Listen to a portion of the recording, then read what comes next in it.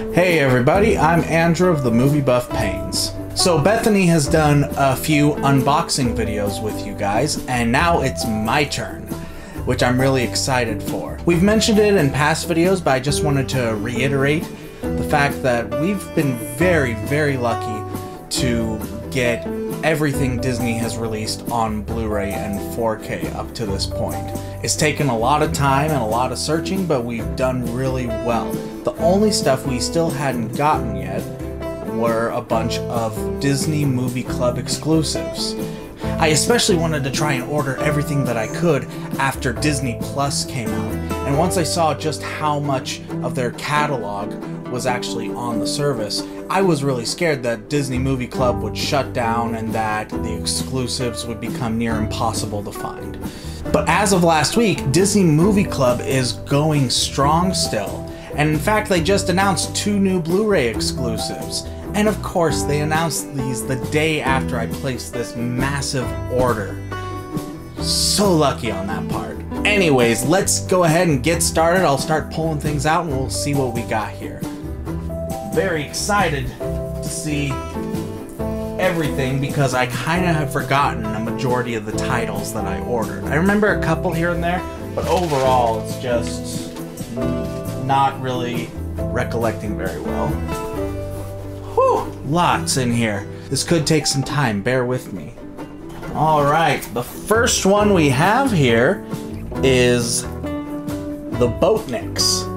I don't really know much about this one, but I'm always a big fan of classic Disney, so I'm very excited to check this one out for sure. I mean, in all my life, I've never actually heard of this one, so that's rare for me for not knowing a Disney title. So I'm definitely gonna check this one out soon. It's very intriguing to me, having something I haven't seen before. All right, up next we have Operation Dumbo Drop. Now this is one I have actually heard of a little bit, but I've still never seen it, so I'll definitely have to check this one out soon too. And plus, look at that cast. Danny Glover, Ray Liotta, Dennis Leary, not guys that you would usually think of being in Disney films for the most part. So definitely interested to see what that one's like. Alright, next one we've got is Herbie Goes to Monte Carlo. I have, I think, 2 of the 4 classic Herbie films, so I'm got the other 2 in here, which I'm very happy about. I loved these as a kid, still love them. I mean, a living car that is just trying to help save the day, how can you not love that, honestly? And Monte Carlo is definitely a fun one, just kind of all over the place, and just really fun, a really fun watch. Alright, next one up. Oh yay! I've actually got some slip covers in this box. Oh my gosh. I didn't think that that was still possible with Disney Movie Club. I thought I was lucky that I got a couple when I initially signed up for this club a few years back, but they still have some. Ooh, I'm so happy. The next one we've got here is Herbie Rides Again with a slipcover. Really happy to have that one. I remember this one really well too, and this is also just a super fun entry in the Herbie series.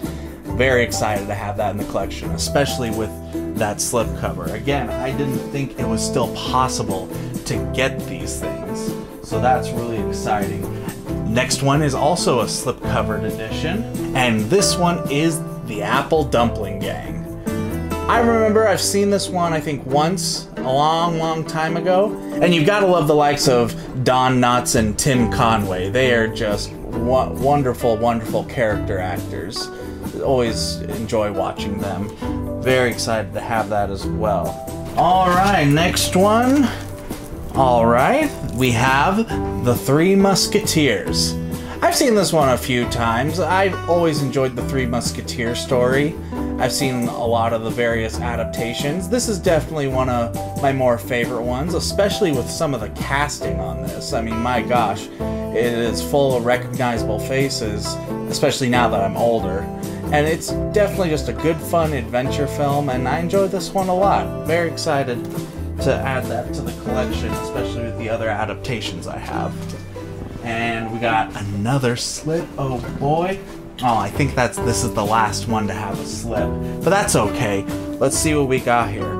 Oh, this is obviously an early Blu-ray of theirs because it doesn't have quite the same design for the slipcover.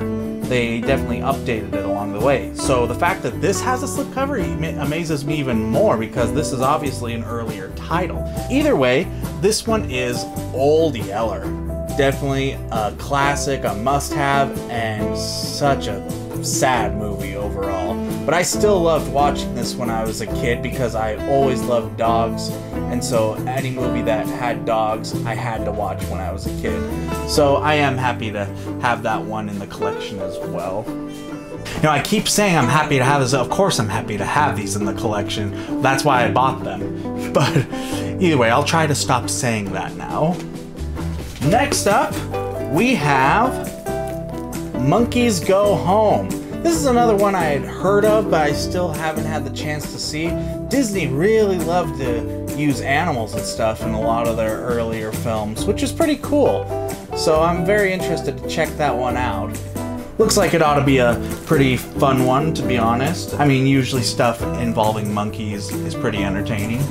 Let's see, up next, we have In Search of the Castaways. I have a feeling I might have seen this once when I was a kid, but maybe it didn't leave enough of an impression with me to continually rewatch it.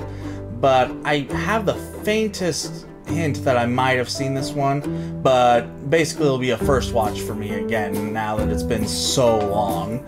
So definitely interested to check that one out in the near future. I think most of these will be ones that I'll want to check out real soon, honestly. A lot of great memories in this box and new ones to be made as well. Alright, next up we have got Piglet's Big Movie. I've always loved the Winnie the Pooh properties ever since I was a little kid, and I'm very happy to have some of the movies that came out right towards the end of my childhood, but when I could still sort of appreciate them. I think that's when I was starting to realize how much I loved animation, was as I was kind of getting into my teenage years and yet still wanted to watch all these, you know, kid movies. Next, let's see here. We have Return to Oz. This is another one I feel like I might have watched once when I was a kid, but I just do not remember it whatsoever, so definitely going to give that one a watch in the near future. And I love Wizard of Oz, so I'm sure I'll be able to enjoy this one as well. Ought to be a fun watch for sure. Let's see. Next up, we have Pollyanna. Yet another one I'm sure I saw once or twice when I was a kid. I just do not remember this one. But I'll definitely give it a watch. I mean, Haley Mills was in so many Disney movies back in the day, and I need to watch all of them just so I have the experience of seeing her in those. So I will definitely have to check that one out. Alright. Next up we have The Journey of Natty Gann. Now this is actually one I have never heard of, so this is another rarity for me, honestly. It looks interesting and the plot does intrigue me a bit, so I'll definitely have to take a look at this one in the near future. But either way, I am happy to have it in the collection, and if Disney made it, then more than likely it's at least somewhat entertaining, so. Alright, next one up. Oh, classic 90s film, of course. This was a piece of my childhood that I love revisiting every so often, and can't wait to check this out in high definition. And that is George of the Jungle. This is just ridiculous fun, and I cannot wait to pop this Blu-ray in. And Brendan Fraser in this movie is just over the top. In fact, just about everyone in this is over the top. This is such a wonderful, wonderful trip down memory lane right here. I really can't wait to watch that one. I might need to pop that in the next day or two. Next up, we've got, another classic. I have seen this one before, and that is Treasure Island. I love the story of Treasure Island. I just mentioned that in one of our recent videos, and I am so excited to have this version as well. Definitely a favorite of mine, and I just really enjoy the story, and Disney's version is really well done as well. Up next we have, yes, another piece of childhood right here. That is Pooh's Grand Adventure, The Search for Christopher Robin. I remember when this one came out, I was so excited that a new Winnie the Pooh movie had been made. And I got this on VHS and just watched it again and again and again. Just absolutely adored it when I was a kid. Hopefully it still holds up just as well now that I'm older. Let's see here, next one up. Oh, a true classic and one of my absolute favorites. And that is 20,000 Leagues Under the Sea. This is just a great movie. I absolutely love this. The giant squid scene is still so amazing to me. I mean, it's done with just puppeted tentacles, but it still looks phenomenal. Just this whole movie overall is just a really great adventure. I love watching that one every once in a while. And plus you got Kirk Douglas in it, who's always fun to watch on screen. So the next one up, another one I've heard about but it's never seen, The Black Hole. I really need to sit down and watch this one. I am such a big fan of science fiction and whatnot. You would think that I would have watched this at some point in my life, and yet I haven't. So definitely need to get on top of that one and watch this one ASAP. Up next we have The Scarecrow of Romney Marsh. This is another one of those rare ones that I actually hadn't heard about, and it looks very interesting to me. I'll have to check that one out soon, but overall it just sounds like an interesting film, and yeah, very intrigued and can't wait to give it a watch.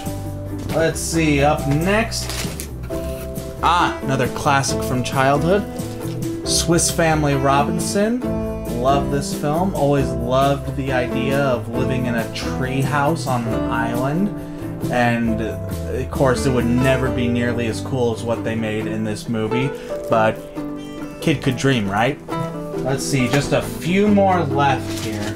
Next we've got Blackbeard's Ghost. This one's a bit corny, but it's still a fun watch for sure, and just all around an enjoyable Disney flick. And I'll have to give that one a watch. It's been years since I've seen it, but I do remember getting it from the library when I was younger and really enjoying it, so definitely have to check that one out again.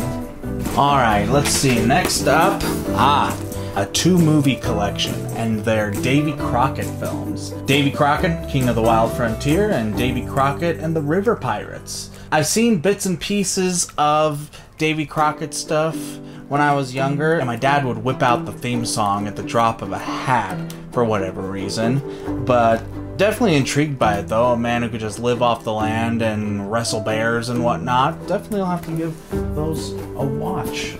Alright, looks like we're down to the last one.